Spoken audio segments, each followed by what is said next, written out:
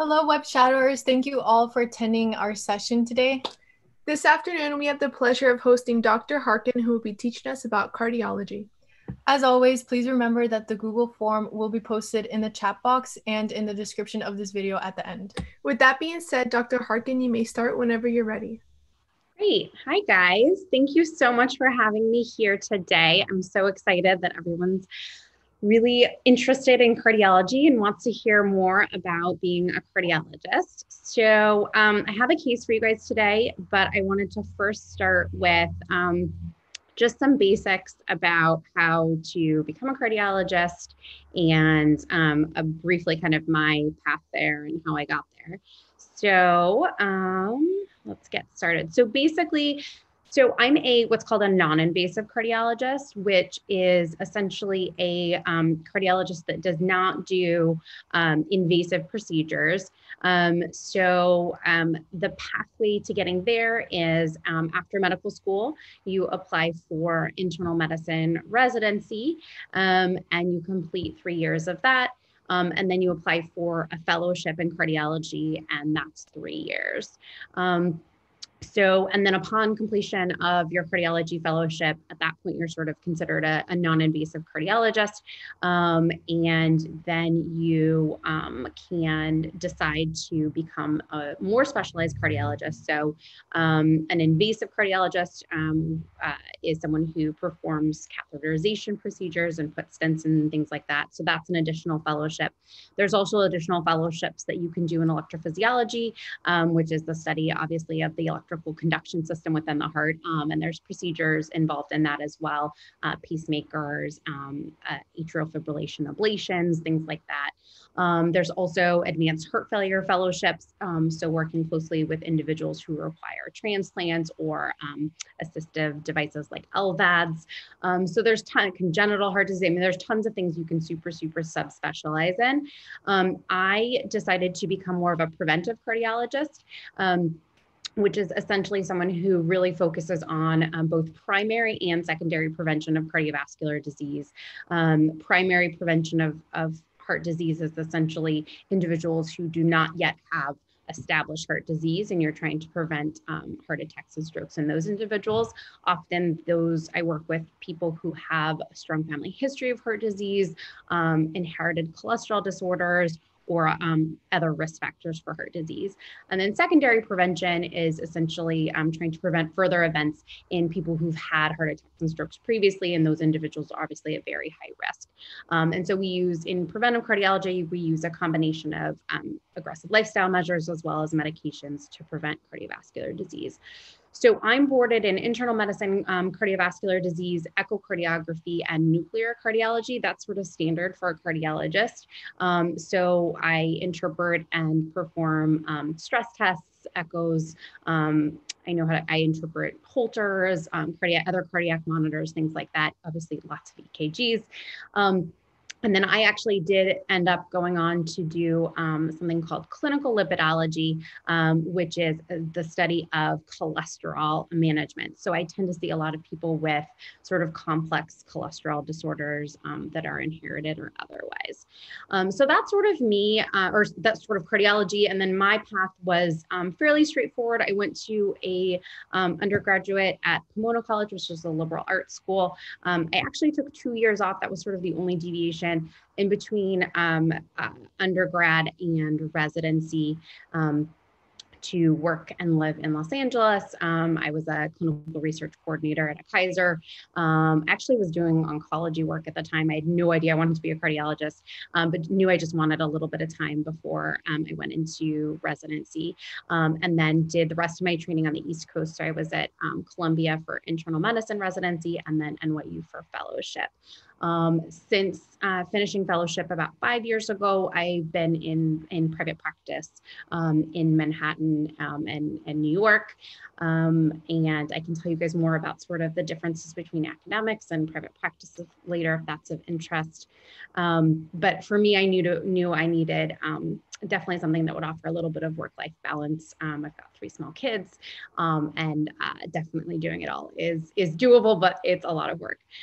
So that's sort of me. And then I recently moved to San Francisco with my family for my husband's job, and have decided to start doing a lot of preventive cardiology via telemedicine. So that's what I'm doing right now. I just established my own practice, and I'm excited and learning tons of stuff that I'd never learned in medical school about how to kind of start and run your own company.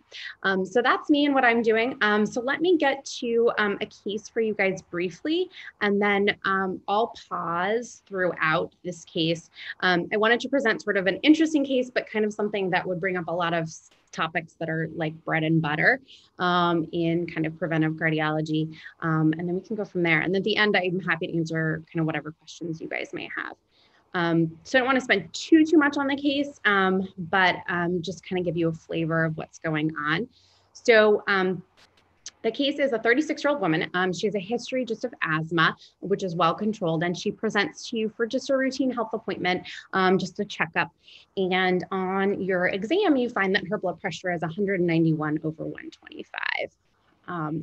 So that's sort of the clinical case. This would be sort of the standard history that you would get on the patient. As we said, she only has a history of well-controlled asthma, no surgical history. Her family history is notable for a mother and father that have hypertension. That's important, but no other history of early or premature heart disease or sudden cardiac death. In terms of her social history, she's an active, fit person and works in administration. She's a non-smoker and no other bad habits. In terms of her medications, she just takes medications for her asthma.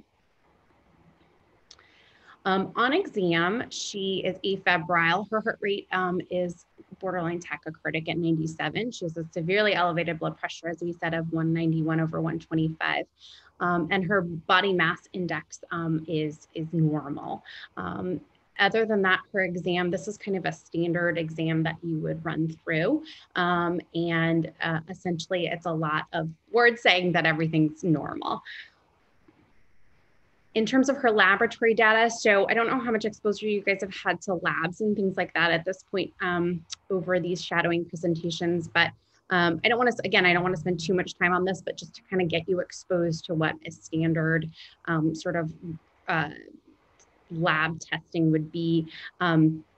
Over there on the left, you have kind of the standard blood counts. So the 11.5 stands for the white blood cell count. The 13.9 is the hemoglobin, which is how much red blood cells you have. And then the 411 is the platelets. And then, sorry, I'm just seeing some of these questions. And then in terms of the over onto the right, you see all the electrolytes and things like that. The number that's in bold that's abnormal is 129, and that's for sugar levels. The other things that are of note that are abnormal, down here at the bottom right, you see the AST and ALT. That's a sign of your liver, how your liver's doing. And those are mildly elevated as well, meaning there might be some amount of liver damage. Okay, so again, I don't have time to go over how to read an EKG, but I just wanted you guys to see it since I'm a cardiologist. But it's a pretty normal EKG for the most part. And again, if there's questions at the end about how to kind of start going about learning EKGs, we can do that, but I didn't think that was maybe the best use of our time. But essentially an EKG is how the electrical activity of the heart is. This is what's called a standard 12 lead. And it actually tells us a fair amount of things about the heart. You can interpret the rate of the heart, which means how fast it's going, the rhythm, which is this coming from the normal pacemaker, the sinus node in the heart, or is it abnormal, which would be an arrhythmia? So coming from somewhere else in the heart, a common arrhythmia would be something like atrial fibrillation. And then it also can tell us different patterns that we see can be signs of either electrolyte disturbances, strain on the heart, or other things like that. So it's, you guys will end up reading tons and tons of these, particularly if you decide to go into cardiology and learn all the nuances involved. Importantly, they're not perfect. They can definitely be suggestive of things, but things can get missed. So I wanted to stop there and kind of see if there's any thoughts and questions, feelings, emotions at this point. So what we have is a 36-year-old woman who has asthma. She has markedly elevated blood pressure just on routine screening exam. And so I kind of just wanted to see what you guys wanted what your thoughts were at this point. Thoughts, feelings, emotions, questions, or if I should just move on. Let's see. So far what we have. So some of these, so far, lots of questions about being a cardiologist. Awesome. I love all these. So the leads in terms of the questions about cardiology and cardiologists, let's hold all those till the end a little bit. And we'll just focus on the case at this point. And I'll just focus on some of these questions right now. Okay, so a couple questions about EKGs. So the leads that are done, essentially what we have is it's called a 12-lead EKG. Your tech actually will end up doing it for you, but essentially we have what's called limb leads and precordial leads. So you have limb leads, which go on all the both arms, both legs, and across the precordium. You hook them up kind of in a standard fashion. And so it's all based on axes. And in that, because it's standardized, you can then see which direction the electrical forces are moving. EKGs are done for pretty much every patient that's brought in, certainly every patient in cardiology. Definitely anyone that's having any symptoms like chest pain, shortness of breath, anything like that. They're pretty standard in most offices. Certainly with any symptoms, they should definitely be done. And then we get them routinely in all of our cardiology patients because, we're screening for rhythm issues or signs of heart strain or stress. Okay, so a couple questions before we move on. Are there any other factors that make, okay, does she normally take blood pressure medicines? Good question. So she doesn't usually take anything to manage her blood pressure. This is a very new finding. And she's quite young, right? She's 36, so we wouldn't expect her to have such a high blood pressure. And so some people are questioning maybe this is something genetic, and that's a good thought. Let's see how likely or unlikely that might be.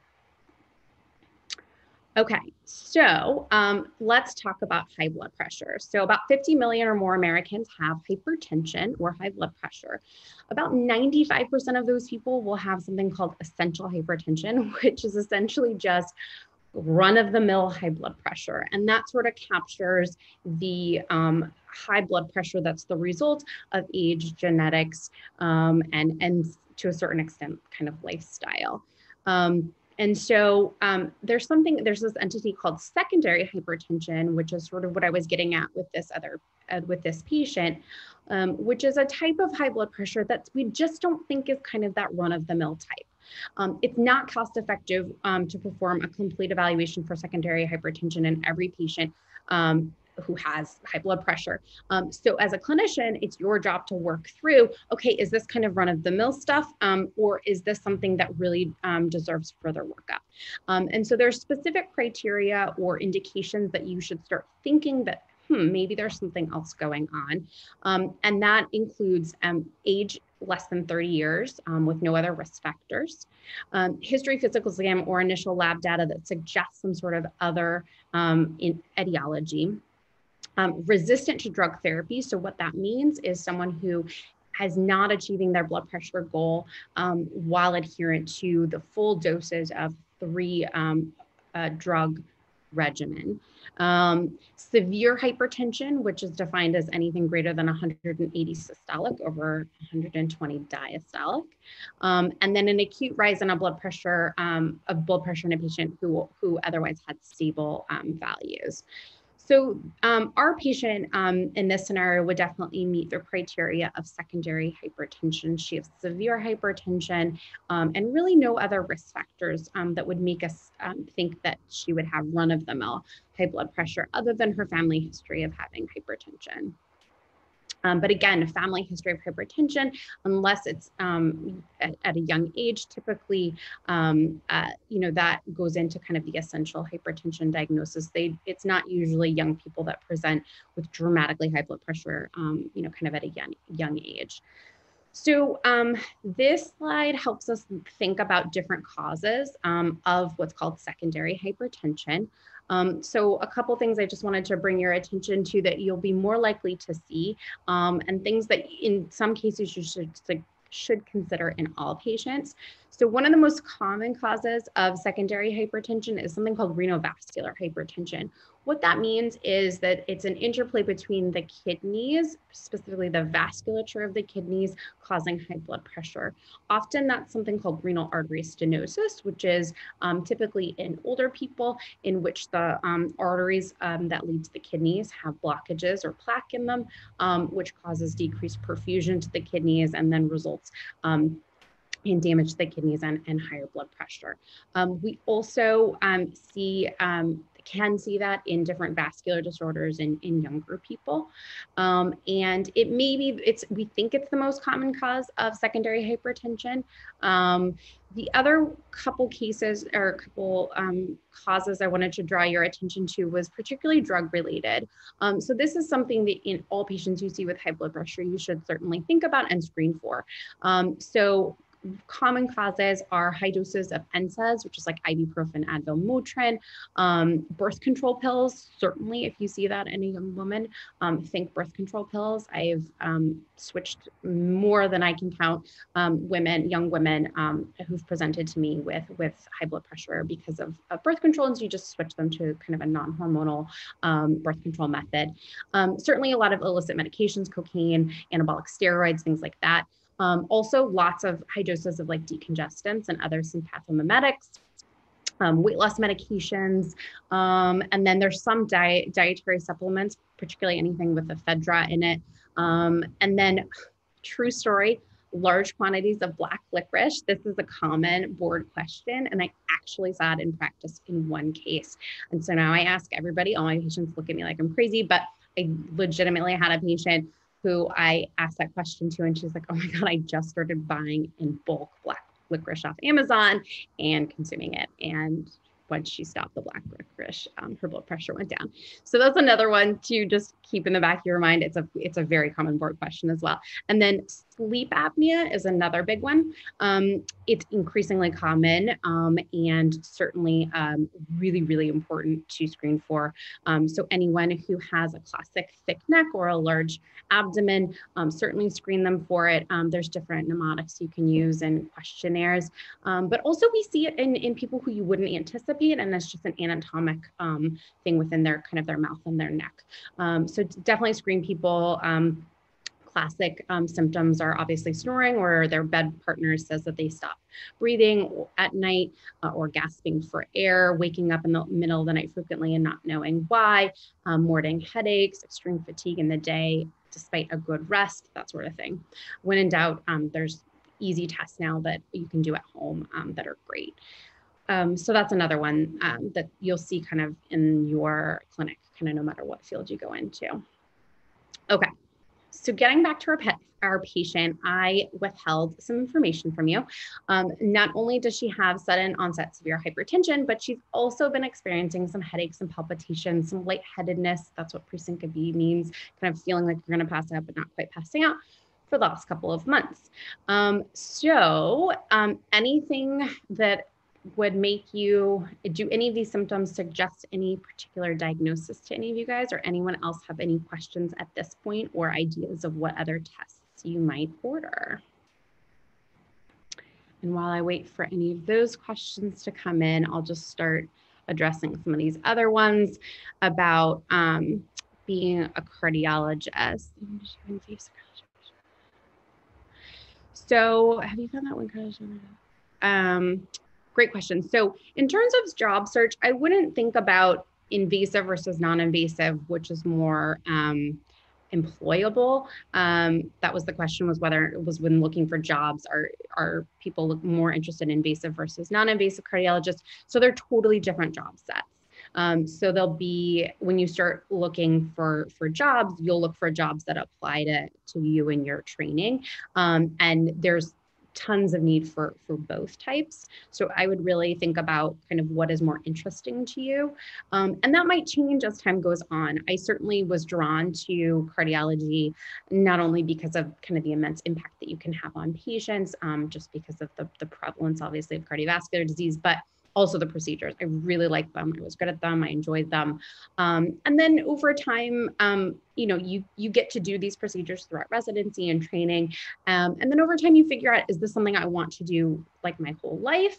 And there's tons of people that is the answer. Like, they just love it so much. And for other people, I sort of, I enjoy doing them, and I still think they're, really exciting. And there's that impact factor in the sense that you can, fix something right away, right? Like putting in a pacemaker or putting a stent in, make people feel better like immediately, which is really gratifying.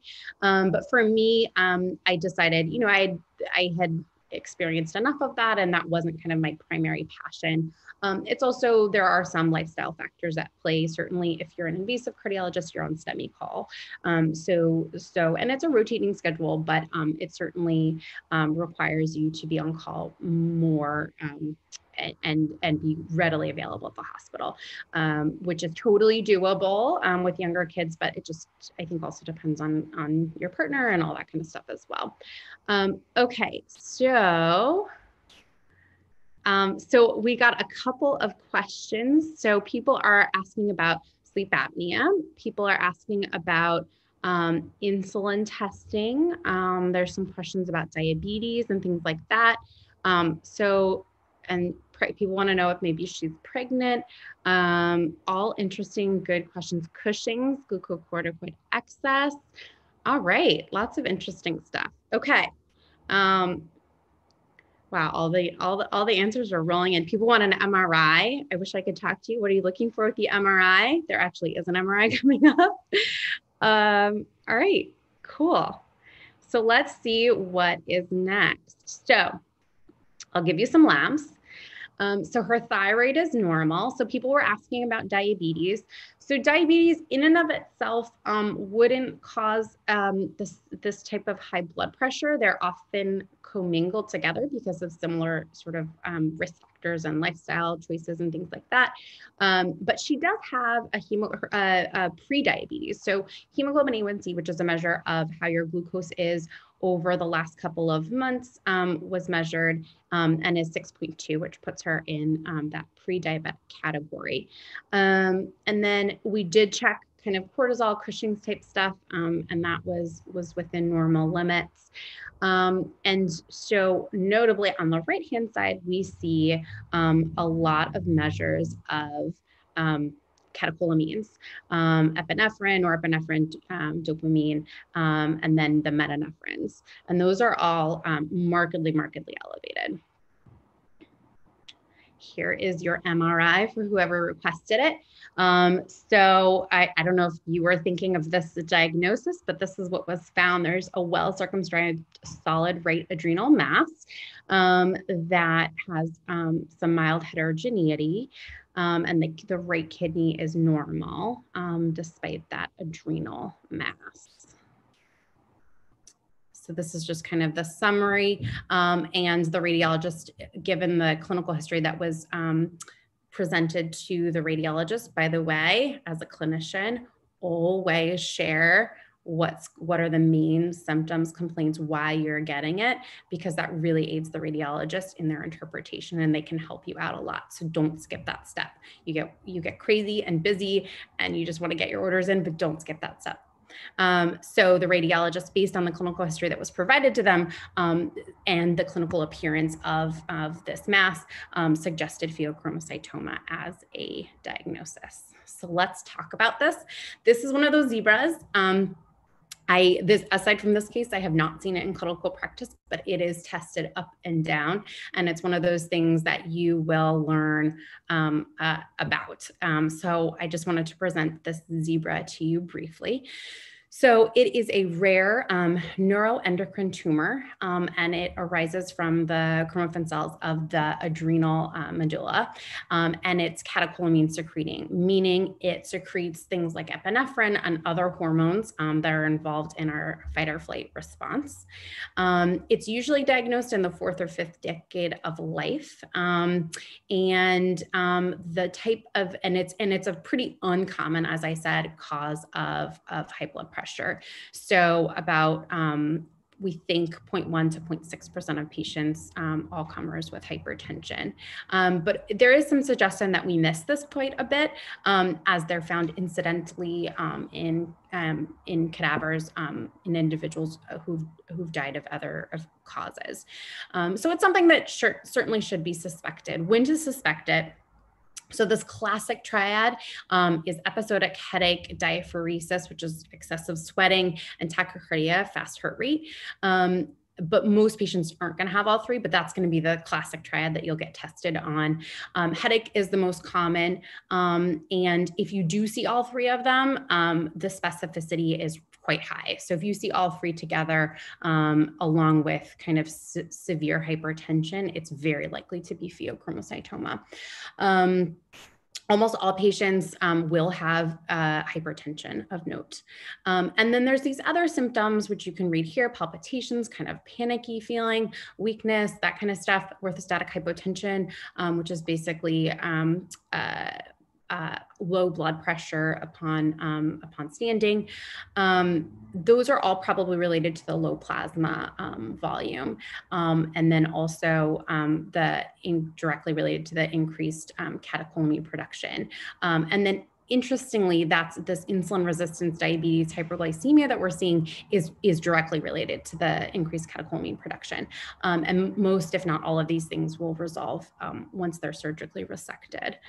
This is the other thing to know, this rule of 10. It's actually not, there's been a lot of kind of advances in sort of the diagnosis and the genetics that kind of challenge this traditional rule of 10, but it's really useful to know because you'll definitely get tested on it.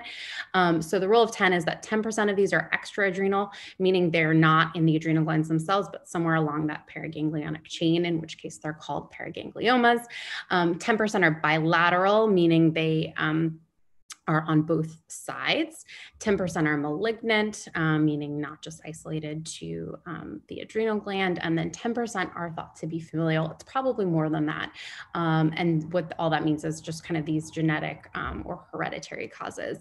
There's a classic syndrome called MEN, and there's a MEN 1, MEN 2, MEN 3, and it is part of MEN 2, along with thyroid cancer and hyperparathyroidism. So you'll kind of learn all about these different things in medical school, but suffice it to say, it can occur genetically. So how do we get the diagnosis?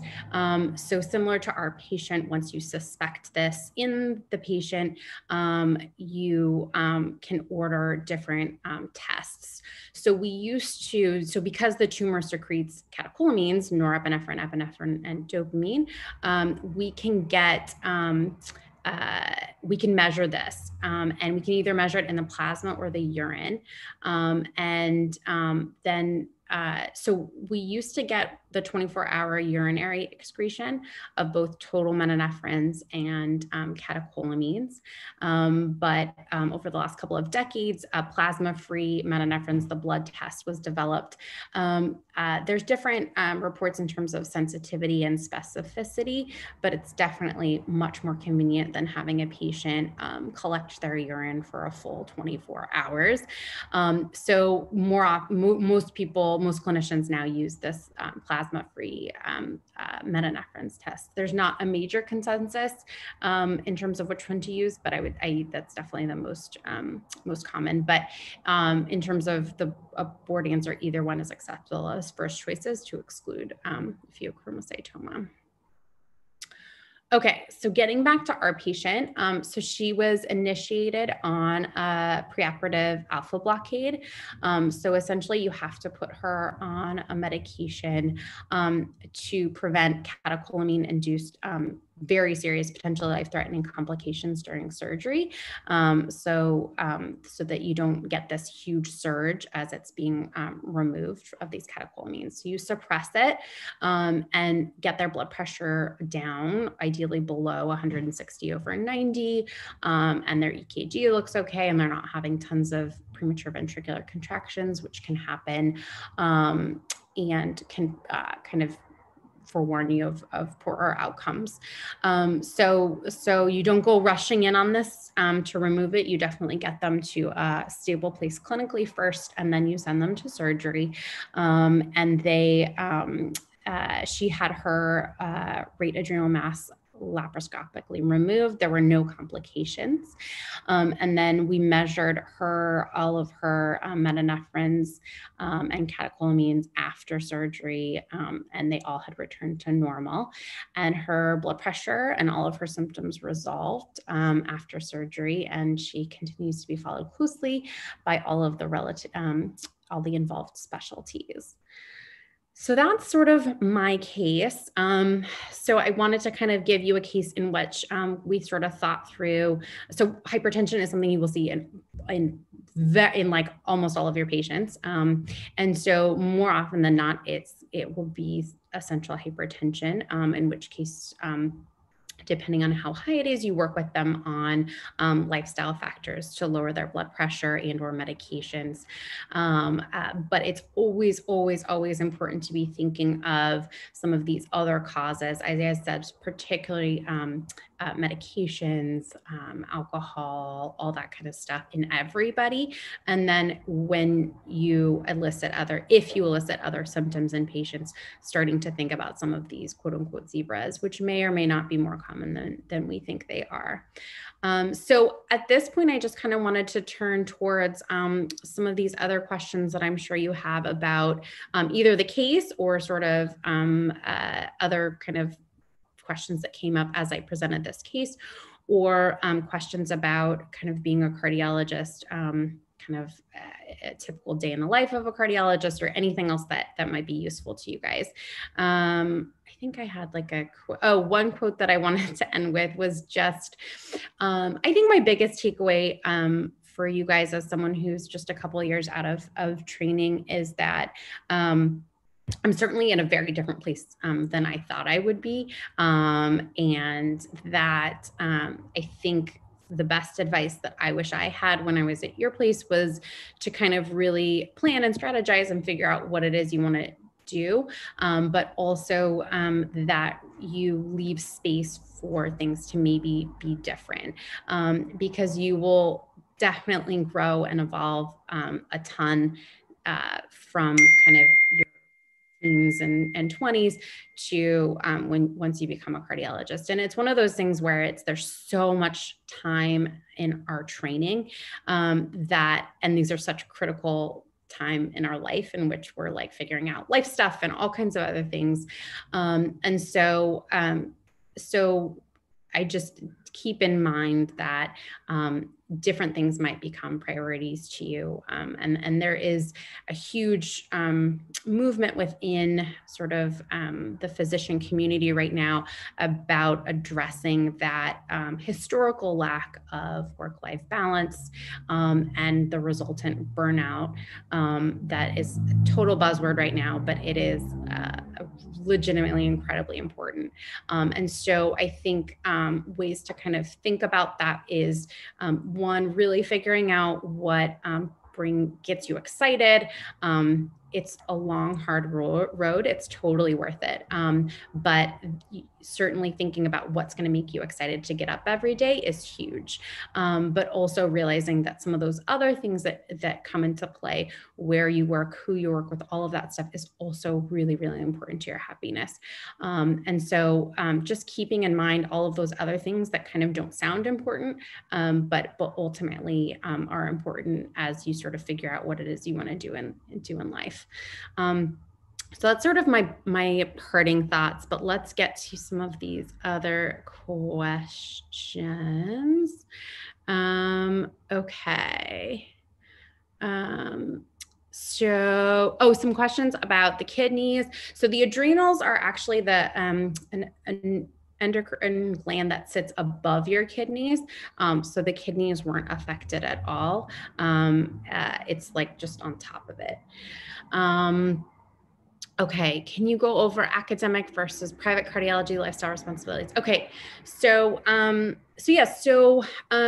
briefly, a non-invasive cardiologist typically either works in an academic setting or works in private practice. There are some models that are a little bit more of a hybrid at this point, but that's sort of the classic difference. So academic cardiologists, not all, but most tend to be more interested in both research, either clinical or laboratory research, and then also in teaching and education and being part of kind of the fellowship program. So academic cardiologists, they certainly are expected to typically publish and be a teaching member of the faculty. And so different programs are different, and each person varies dramatically in terms of their expected responsibilities. But that's kind of a typical academic cardiologist. Some are very clinically involved and see lots of patients. Others only have a day or maybe less of clinical exposure. So it kind of depends. If you're really interested in research, that's 100% the right way to go. Or if you're really, really interested in teaching, then that's a really good route. So that's sort of the academic part. The private practice part is typically you are either an employee, like at somewhere like a Kaiser, or you are kind of a governing member of the private practice, and have some say in sort of how the practice is run, hiring and firing, all of that kind of stuff. So private practice cardiology, again, also really can vary. There's some really busy private practices in which you are either you're responsible for a certain number of RVUs, which is basically how you can account for your time and how much you're billing. And so there's definitely some private practice settings where it's very important. How much you get paid is directly tied often to how much you see patients. There's other private practice settings where that's less important. So it can really vary. The typical non-invasive cardiologist will either have kind of their day-to-day. What I love about it is that you'll end up doing a ton of stuff within a day. And it depends for everybody. It's a little bit different, but there's usually lots of patients that you see in clinic, and then reading your own patients' echoes. So in private practice, what's nice is that you kind of are in charge of all of that. So I would, you order patient echoes or stress tests, and you supervise and or interpret all of those tests on your patients. So classically in private practice, you have a little bit more control over your schedule, as well as kind of what your day looks like. In terms of hospital coverage, some practices, both academics and private practice, are using kind of inpatient cardiologists, like in a hospitalist type model, to manage their patients on the inpatient. Others are still seeing their patients when they're admitted to the hospital. So it sort of depends. So some private practice cardiologists, a typical day, they'll get up pretty early, head to the hospital, see any of their inpatients, then get to the clinic, have a busy day of clinic, which typically involves seeing, 30 plus patients, supervising stress tests, reading echoes, reading stress tests, EKGs, Holters, returning phone calls, looking at labs, and responding to anything that's urgent.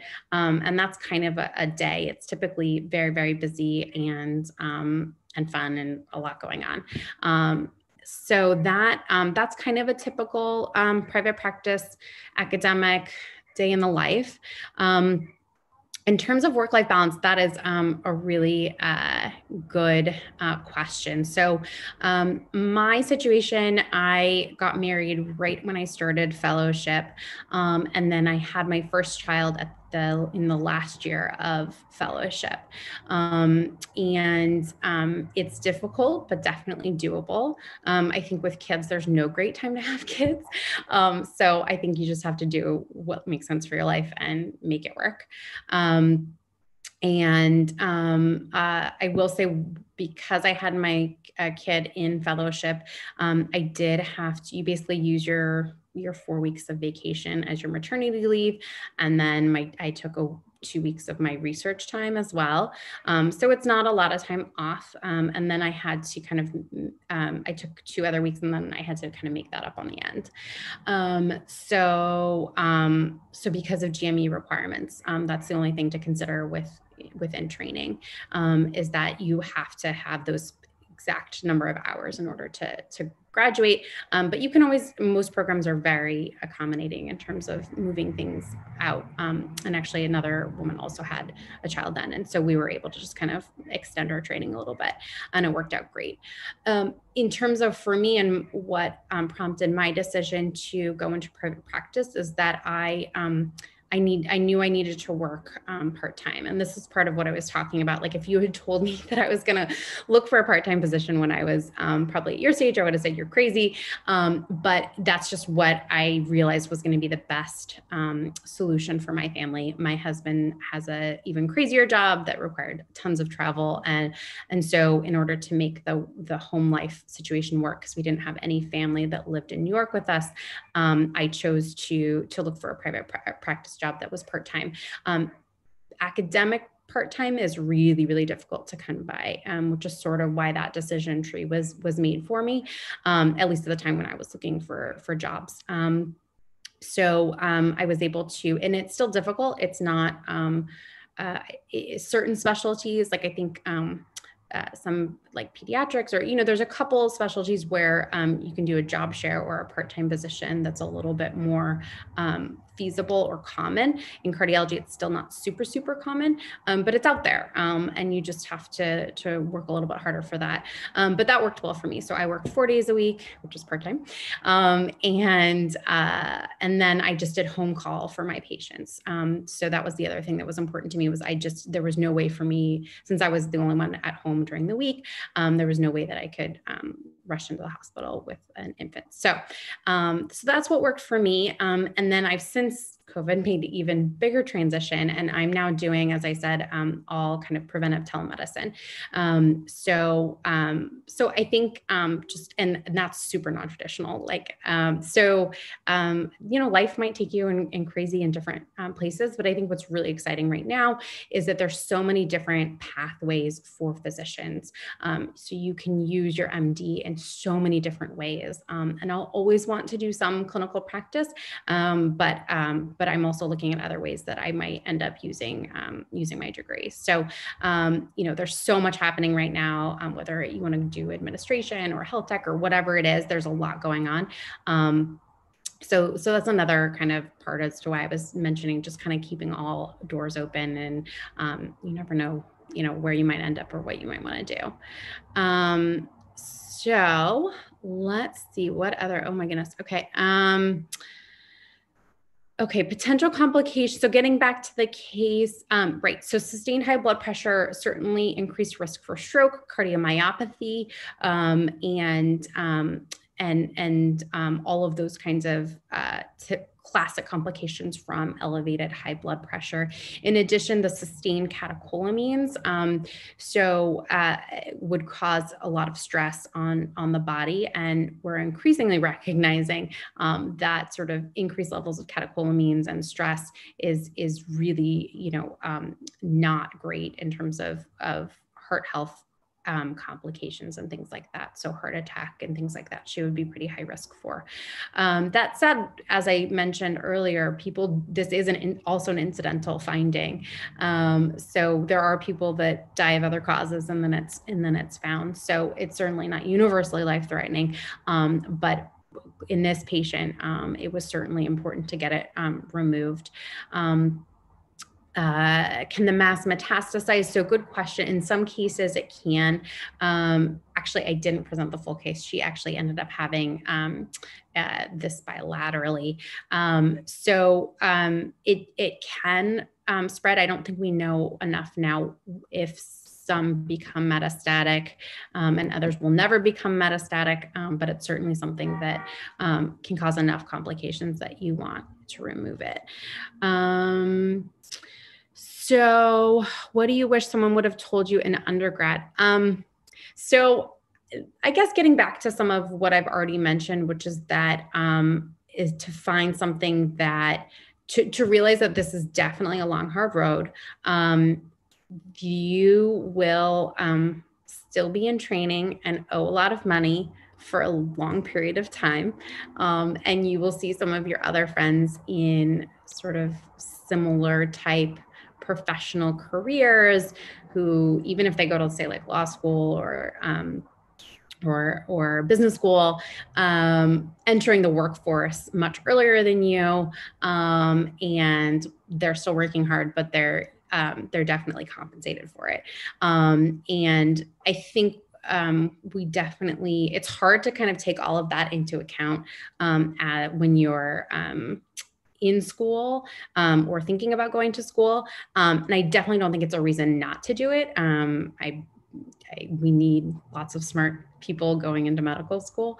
But, I think none of us totally appreciate how much of an impact that will have in terms of family planning, savings, all that kind of stuff. So just making sure that this is something that you're truly passionate about, so that some of these other kind of barriers that will come up along the way, you can just be like, well, I know what I want to do, and this is worth it. So I think just kind of having a clear idea that those barriers exist and they will come up just helps you be more prepared to kind of deal with them when those come up. Hospital or clinical setting. Okay, so that's a really good question. That was another reason I went into private practice, was because I actually really like preventive medicine and that longitudinal sort of relationship you have with a patient when you see them in clinic and you see them return kind of time and time again. For me, that is what's super rewarding, is to be able to work with patients over months to years and see them improve or get better or feel better or whatever it is. I also really enjoy a lot of lifestyle counseling. That's not classically a part of our training, but should be, given that every single guideline, it's the number one first recommendation, like high blood pressure, high cholesterol, et cetera, unless they meet these certain high numbers, in which case you need to start with medications. The universal recommendation is to start with lifestyle medications. So there's an art to it. So definitely, if that's of interest to you, seek that out because there's different sort of motivational interviewing and different techniques that can make you much more effective at helping people make these changes. And that to me is super rewarding. I mean, don't get me wrong, I use tons of medications as well. But some of these lifestyle changes, being able to really help people in a longitudinal way, is really exciting to me and interesting. And as I said, similar to kind of the procedures and stuff like that, I really, really liked the hospital setting for a period of time. I enjoyed working in the intensive care unit and really, that high intensity, making a major impact on critically ill patients is really, really rewarding. But that's where kind of the self-reflection comes in, and kind of what is it that I want to do long-term. And I'm grateful that I had enough of a sense of myself to know that while I really enjoyed that aspect of it, and that's part of why I got interested in cardiology, it wasn't kind of what I wanted to do long-term, and that I was more interested in sort of helping my patients make these small baby steps that are less exciting, certainly in kind of right when you're right in that moment, but are really gratifying kind of moving forward and seeing how they can really change and improve and help themselves and avoid those super critically ill situations. So that is kind of that. And then a single mom who's already had a child, medical school doable. So yeah, so there's a lot of different situations that'll come up. And if this is your passion, I would say then do it. It's definitely doable. What's awesome now about kind of like social media and all that stuff is there's more and more doctors that are sharing their stories and their personal journeys on social media. I only recently started doing that, but there's tons of trainees as well as early career physicians that are on, say, like Instagram or wherever else. I think Instagram's a good place if you want to kind of find, there's a couple of doctors who are single moms or had kids early in training that are on that platform, and that readily sort of share their journeys and their stories and how they did it, that I think would be really helpful for someone who is in a similar situation and contemplating this, so that you can sort of, they're honest about kind of the difficulties as well. And so you can sort of, one, get inspiration, and also then just be prepared to kind of what barriers might come up along the way so that you're ready for them when they happen, can be really helpful. But I certainly think that this career path is totally doable for anyone with a passion for medicine. How do you deal with patients that are upset with a diagnosis? So very good question. So this comes up more often than not. Patients certainly, particularly if you're delivering bad news, can respond in different ways. Some get really angry, sometimes at you, and others just kind of like shut down. So that's sort of where the art of medicine comes in, and learning how to empathize with them in a way that helps them feel that you care. And this can get tricky and complicated.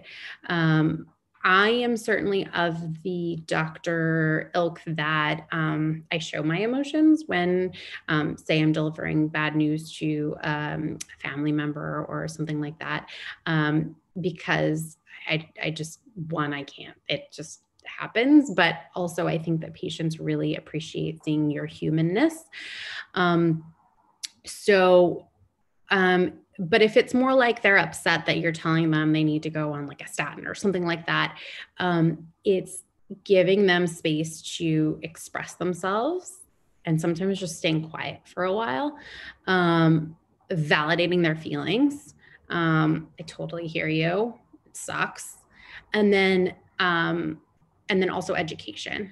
So I'm really, and that's part of why I started my practice, was I spent a lot of time with patients, and I like to provide that lengthy conversation that imparts my knowledge, what we know, what we don't know. This is why I think this is my recommendation, and this is why, and then help them come to the conclusion themselves. And then just meeting them where they're at. Some patients, aren't ready to do X or Y, and it really goes against sort of what you think is in their best interest. So you table it, and provide more reading material. Sometimes you can bring in a family member and say, I totally hear where you're coming from. This is a huge decision.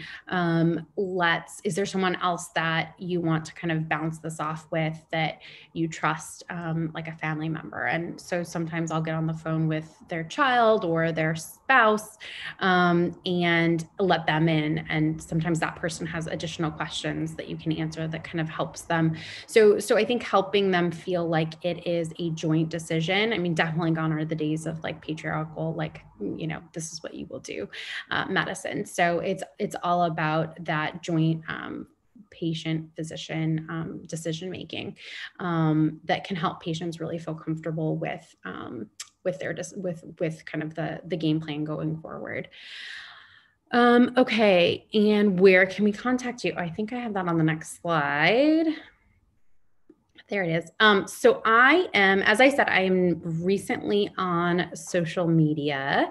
So I'm most active on Instagram right now. And my platform is more of kind of a patient facing platform, but I don't do a ton of like med ed from like a doctoring perspective. Like I'm not going to go over like how to interpret a Swan-Ganz catheter, but I do a lot of like more lifestyle. Like what did I just posted on, is calcium supplementation dangerous to heart or not? So I go over kind of some of that data.